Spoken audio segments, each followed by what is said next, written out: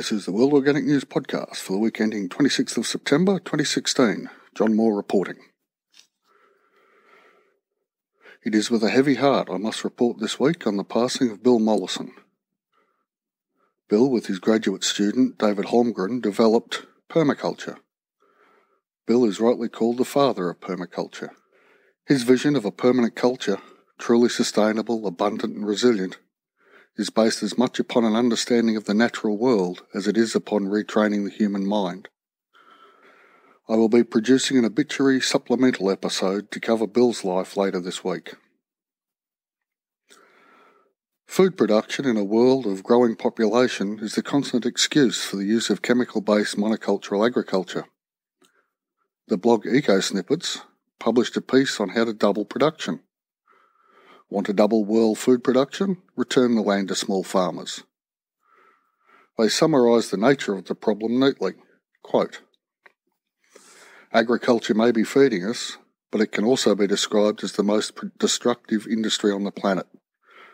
90% of the world's 1.5 billion hectares under agriculture is dominated by industrial monocultures that are highly dependent upon external inputs and energy. These monocultures are extremely vulnerable to pests, disease and climate change, and have resulted in nearly all the greatest famines in recent history. End quote. Now this system also dislocates farmers from their land as the get big or get out philosophy of industrialisation forces amalgamations of production units to justify the expense of machinery. There's not much point spending a large chunk of cash on a large tractor if your block is too small for the thing to even turn around on. As the article explains, the Green Revolution did feed people in the 1960s, but the cost, in social, ecological and health terms, was and is excessive. Neither the article nor I am suggesting that we should have let the people who were fed die of starvation. What is being proposed is a different way of doing things, now that we are fully aware of the costs incurred in the past. Quote, agro-farming or agroecology uses techniques that work alongside nature rather than oppressing them. It has the potential to reduce agriculture's impact on climate change by working with natural systems. It will generate food systems that are more diverse and resilient to changes in climate, and additionally will improve independent farmers' ability to respond to that climate change.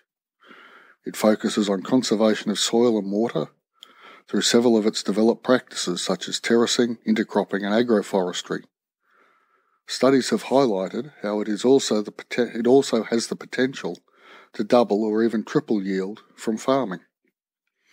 Moreover, its practices aim to create wildlife habitats, maintain natural predator-prey relationships, and will increase biodiversity. End quote.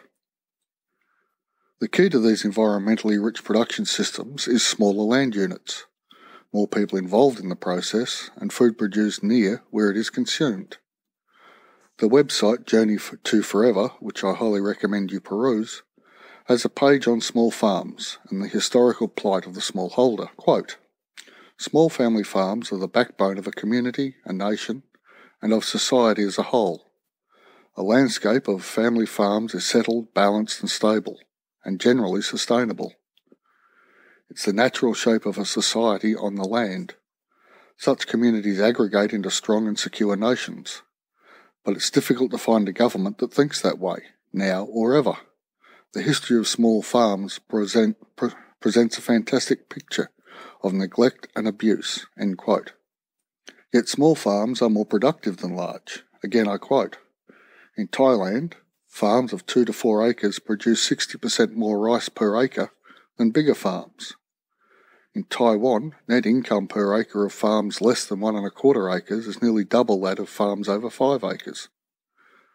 In Latin America, small farms are 3 to 14 times more productive per acre than the larger farms. Across the Third World, small farms are 2 to 10 times more productive per acre than larger farms, end quote. We can add other benefits to these small organic farms. The blog A New Green World has a post entitled Organic Agriculture Combats the Rise of Antibiotic-Resistant Bacteria. The excessive use of antibiotics as routine in factory farming is a result of one paper published in the 1960s, which claimed greater output through the use of antibiotics. That outcome has never been replicated in any other study, yet the routine dousing of our food is leading, through clearly obvious evolutionary processes, to increased antibiotic resistance in both stock and humans. We don't know what life was like before antibiotics, or the vast majority of us don't. My grandparents did. It led to their almost religious worship of doctors. They had seen firsthand, to take but one example, friends and relatives die of tuberculosis. We have been spared this horror, but we are, through our food system, preparing the way for the return of this and other scourges humanity thought were gone for good. So we know the cost of the current paradigm. We have a way forward. What are we to do? Price signals would be a good start. Include the social costs, the health costs, the greenhouse gas costs in the price of food.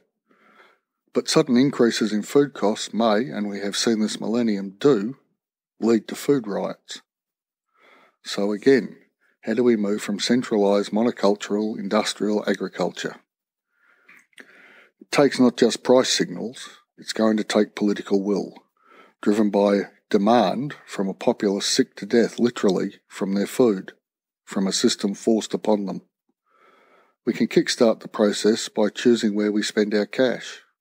Shop the edges of the supermarket, the fresh fruit and veg, meat and dairy. Buy organic. Cook ourselves. Get our kids cooking. Once the centre of the supermarket becomes a ghost town, we will see change so fast we'll wonder why we waited so long. Remember and never forget, we hold far more power than we realise. And that brings us to the end of this week's podcast. If you've liked what you've heard, please tell everyone you know any way you can. I'd also really appreciate a review on iTunes. This helps others to find us. Thanking you in advance. Any suggestions, feedback or criticisms of the podcast or blog are most welcome. Email me at podcast@worldorganicnews.com. Thank you for listening, and I'll be back in a week.